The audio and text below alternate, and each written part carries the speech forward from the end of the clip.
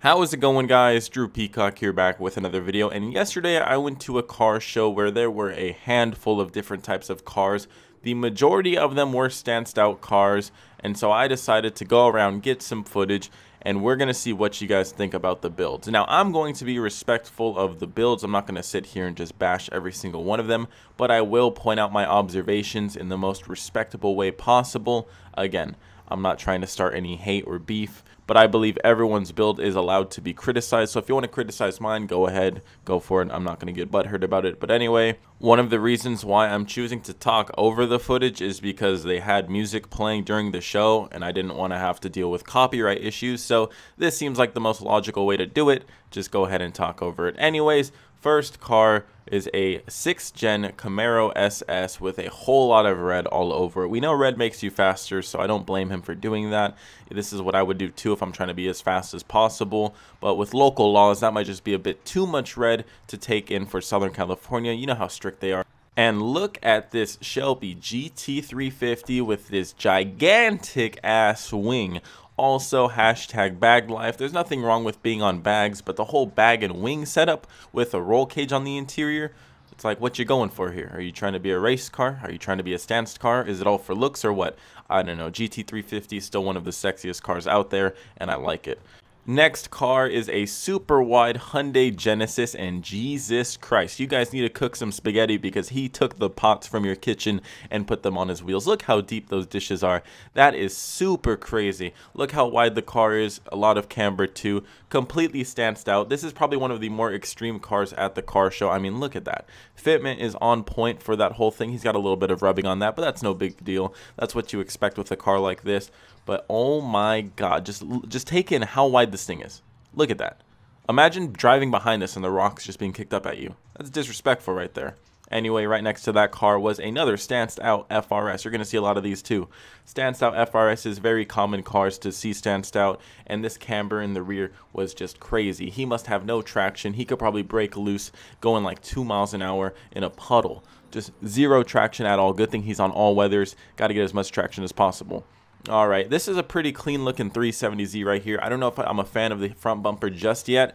I think if it had a bottom grille, it would look a lot better, but it is missing that part. The fitment was questionable. I know a lot of people like it super flush. I think he was playing it a bit safe, and I don't blame him for that. Okay, if you want to take care of your car, go ahead. Nothing wrong with that. But I think the color pops. Right next to that, this is something that I kind of wanted to do with my Mustang. Get it all black and then subtly have carbon fiber fenders or flares or something on it, and that way you have to like notice it up close. I didn't notice it from across the parking lot until I got right next to it, and then I was like, damn, that's pretty clean. That's something that I was thinking about doing to my car a while back, but that shit gets expensive, and I don't got that kind of money. Up next, we have a high-performance car that's probably never going to see a track in its life. Sadly, we have a super wide-body GTR. It is done right. It is done with a lot of money dumped into it, of course. I mean, it looks like the car every 12-year-old builds in Forza Horizon 4, and I don't blame him for that. It's a good-looking car. It's just I feel like it should get driven a bit more, and I feel like this car probably sits in a garage. I looped back around to the Genesis, and I noticed this weird little warp on the fender flare. Don't know if it's supposed to be like that, but the interior is starting to look a little bit familiar, if you guys know what I'm talking about. We got paint matched interior. It looks like it's done right. Again, I don't know if this is a wrap or a spray paint, but at the same time, I don't know. I can kind of picture it on Craigslist in a couple years, if you guys know what I'm saying. Next car, another GT86. Wheels, questionable. I don't know. That looks like something that used to be on my Mustang. Not a huge fan of those wheels. The color, though, it's a pretty nice color. It's not in your face, and it does its job for this build. Now look at the camber. Zero traction, gang. That's what they should put on their banners. Instead of like camber life, they should put zero traction, gang, or rolling on ice skates, because that seems a little bit more fitting. And whoever did this to your exhaust, you need to go see them ASAP and get your money back. Whatever half-assed muffler shop you went to, go there, demand a refund. If not, file a lawsuit. Next up, we have a thick-ass Lexus RC. Weirdly enough, one of the builds I like the most. I don't know why. It just popped for me, but that was it. Nothing too crazy to say about it. But can someone please explain to me why this dude looks like he's driving around with Donkey Kong barrels as wheels? Like, come on. That's a little bit too thick. Next up, a stanced out mustard Mustang. I'm kind of a fan on the color. It's growing on me slowly. At first it looked a little bit weird, but now it looks pretty good. Let me know what you guys think about the stanced out Mustang. And then right next to it we have the only 3-valve there. Mine is still at the shop sadly, but we have the only 3-valve there repping it, and it is lady driven. That is why it is a lot of purple on it. Purple, you know, it's a gender neutral color. It's 2020 now. We got to be a little bit more respectable of that. But let me know. I think it could be dropped a few inches and then it'll look a bit better. Hood popped on a V6 Charger. I was looking for something expensive, something shiny, and I found it. Something very shiny, but not too expensive. A cold air intake. There you go. Oh yeah, and some paint matched plastic, which is, well, that's nice, you know. It's color, yeah, adds to it somewhat. Shiny color. Cool.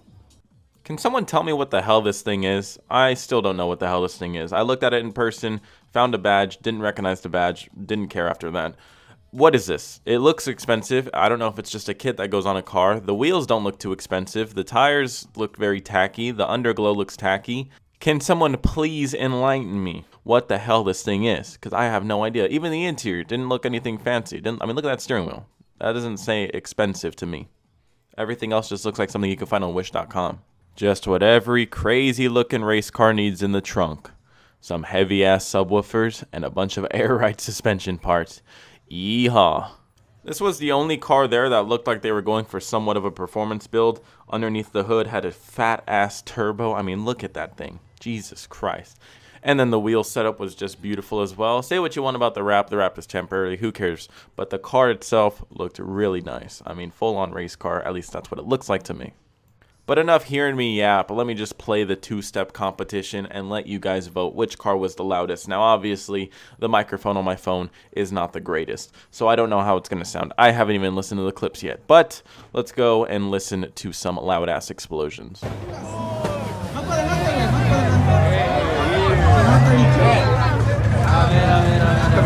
Ready, Little Riverman. Or girl. ¿Se escuchó? Get in line. A ver. I got the battery like one. I don't know if I think you with your exhaust.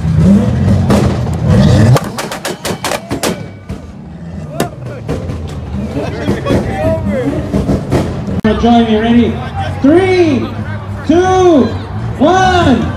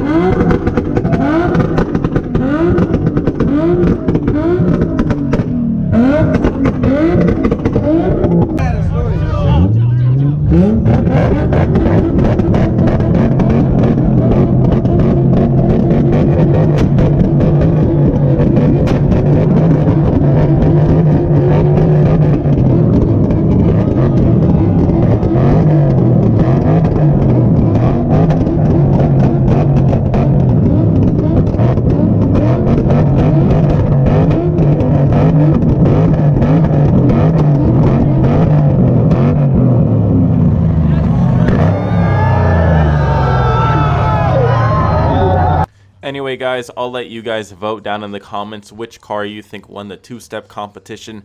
In person, of course, it sounds a lot different than it does over the phone, but the Miata or the Gray Z was probably the loudest, and obviously the Mustang was shooting the biggest flames. So you guys vote what's more important, noise or flame. That's up to you guys. Anyway, it was really cool. Again, hope I didn't upset anyone or make anyone cry because I said a joke about their car, but who knows? There's a lot of sensitive sunflowers out there in SoCal, so I wouldn't doubt it. But yeah, cool little thing. I really wish my car was ready to go. I was hoping if it was plasti dipped and it came out good that I would have brought it, maybe not put it in the show or anything like that because I didn't want to be stuck there all day, but I would have brought it, and I did bump into some subs there, so it was really cool to meet you guys. Anyways, if you enjoyed this video, please leave a thumbs up, pick up some merch to support the channel, and until next video, peace.